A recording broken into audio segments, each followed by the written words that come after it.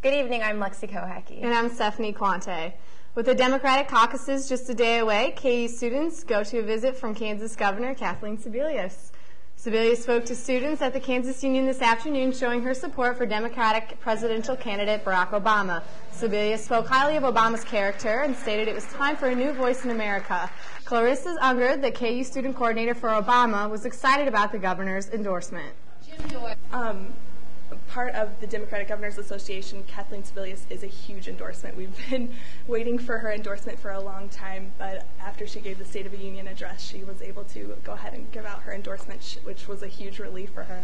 Her sons had been encouraging her to endorse Senator Obama, so we are incredibly excited to have her endorsement.